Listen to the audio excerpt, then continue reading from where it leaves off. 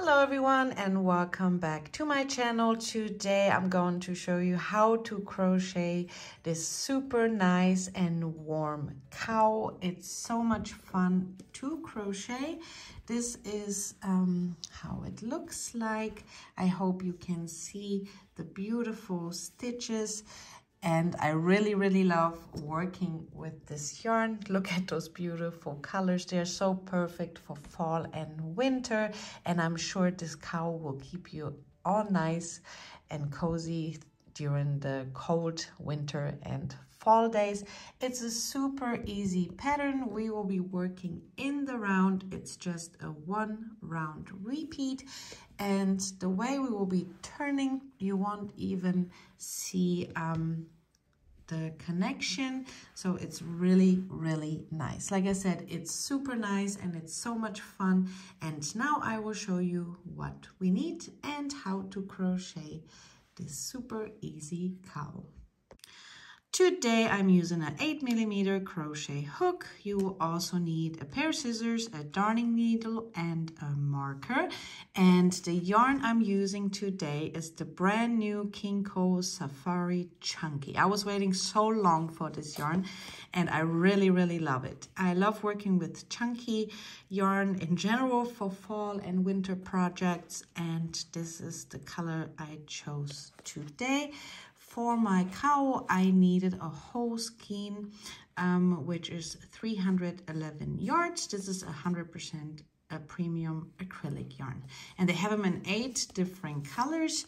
I show you 2 more. I really love this one also. And one of my favorites is this one. There will be another tutorial with this color, and yeah, I really love it. I will put the link for the yarn down below. Of course, you can use any yarn you would like and the recommended hook size. I would even go 1 or 2 hook sizes bigger, but this is of course totally up to you. And now let's get started. We will start with a slip knot and we will crochet chains. For my cowl, I'm going to crochet 70 chains. Of course, you can adjust the size. All you have to watch out for that your chain is in a multiple of 2. So like I said, for my cowl, I'm going to crochet 70 chains. If you want to make it for a child, just keep crocheting your chains in a multiple of 2 until you have the desired size you need. So grab the yarn and pull through, grab the yarn and pull through. Like I said, for mine, I'm going to crochet 70 chains. What I'm going to do, since we have to crochet a larger amount of chains, it likes to twist up. So I'm going to crochet like 10 chains for an example, and then I'm going to insert my hook into the first one. Make sure it's not going to twist, and then grab the chain and keep, oops, now it's twisted. Okay, I need it like that. And now just keep crocheting the desired length you want. Like I said, I'm going to crochet a total of 70 chains. And this way, the chain is not going to twist on me. Once you're done with your chains, like I said, I have a total of 70. We will just grab the hook and pull through. And this is how we connect it into the round. Now we will chain 1 into the very first stitch right here. You will insert your hook and work a slip stitch. This is our first stitch, so grab your marker and mark it.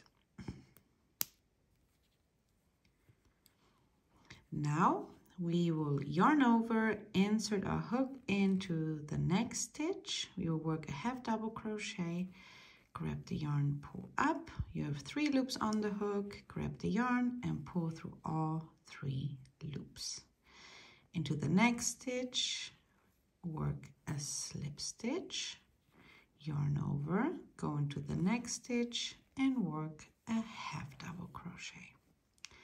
And this is our repeat. So again, go into the next stitch, work a slip stitch, yarn over, insert your hook into the next, grab the yarn and work a half double crochet. So slip stitch and into the next stitch a half double crochet. And since we started with a slip stitch, we will always end up with a half double crochet. It's really important in the first round that you count your stitches. When you made a chain of 70, make sure you have 70 stitches at the end of this round. And just keep repeating it. So slip stitch and half double crochet. And like I said, our last stitch is always a half double crochet. I'm here at the end of my row, and like I said, my last stitch is a half double crochet. I counted my stitches and I have 70 stitches. Now I will remove the marker. We will go into the very first slip stitch, grab the yarn and work a slip stitch. Now chain 1 and turn your work around. Into the very first stitch right here, you will insert your hook, and we will always start with a slip stitch. Now grab your marker and mark your first stitch. And again, we started with a slip stitch. Here you can see this is our half double crochet from the previous row. The half double crochets always have this loop in the front. I hope you can see it in the camera. So this is our half double crochet. This is a slip stitch. This is a half double crochet. This is a slip stitch. And this is the way we will work the next round. So here's a slip stitch. Now yarn over, go into the next stitch, which is a half double crochet, and work a half double crochet. Then a slip stitch, yarn over, go into the next stitch and work a half double crochet. So here was the slip stitch from the previous row. We will work a slip stitch.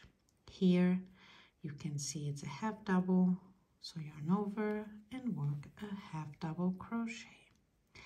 And we will always start with a slip stitch and end with a half double crochet. So just keep repeating it all the way around. So slip stitch and half double crochet.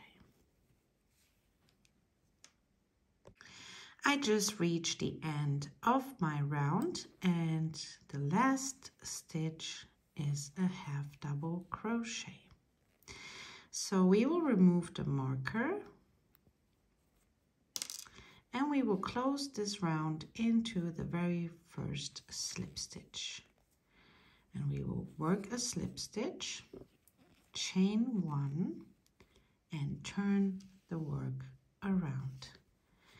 And now into the very first stitch again, you will insert your hook, grab the yarn, work a slip stitch, and I'm going to mark it again.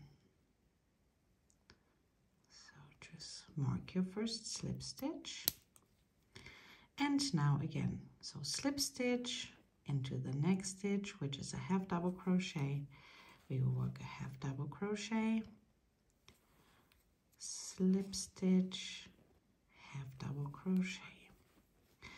It's just very important at the end of each round that you turn your work, just like I showed you. And now again, do exactly the same like in the previous row. Like I showed you, the one with the loop in front is always a half double crochet. The next one is a slip stitch, and again a half double crochet. So just keep repeating this until you reach the end of this round, and your last stitch will always be a half double crochet. So just keep repeating this all the way around. I'm here at the end of my round, and we will finish with a half double crochet. Now again, we will remove the marker, insert the hook into the slip stitch, grab the yarn and work a slip stitch. Now again, chain 1 and turn. And into the very first stitch right here,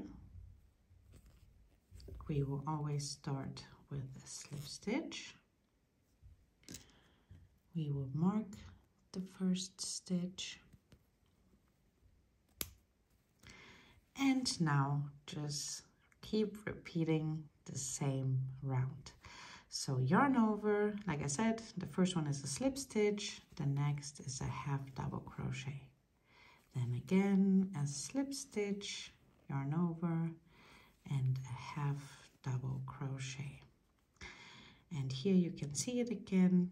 This is our half double crochet, this is a slip stitch. So into the slip stitch, we work a slip stitch, and into the half double crochet, we work a half double crochet.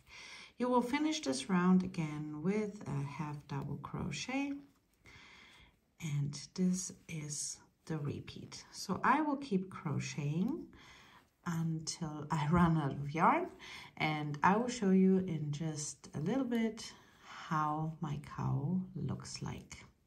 So just keep repeating this round over and over again until you reach the desired height you want for your cowl.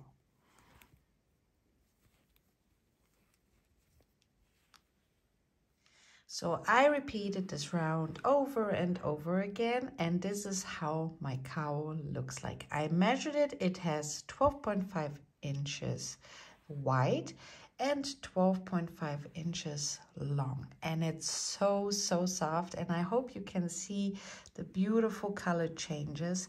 I'm really impressed with this yarn, and I hope you can see the stitches right here. It's really super cozy, and I love the way it turned out. So once you run out of yarn, this is how much I have left.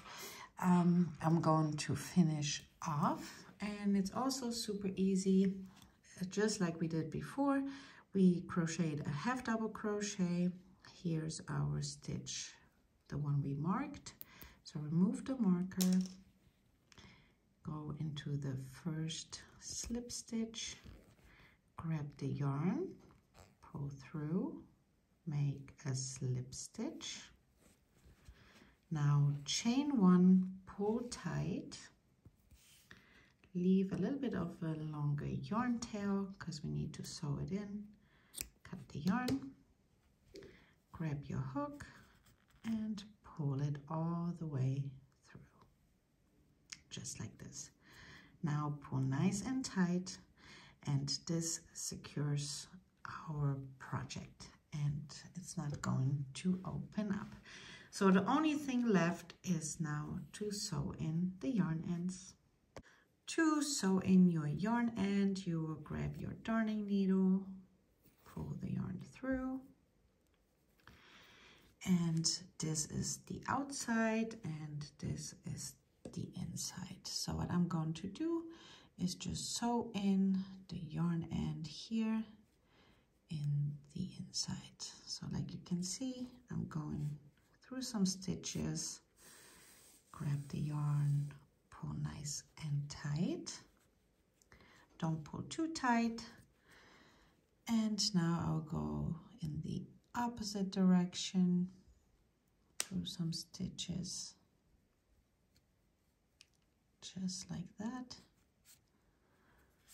Pull through, and again in the opposite direction.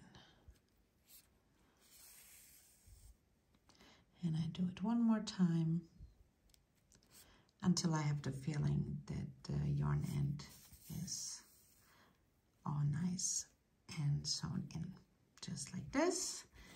And now we can cut the yarn. And you will do exactly the same thing with your other yarn end, and we are done. I really hope you enjoyed this tutorial. I can't wait to see your finished cowls. You can find me on Instagram if you would like to show me a picture. I always love it. Thank you so much for watching. Have a great time crocheting, and I hope to see you back soon. Bye.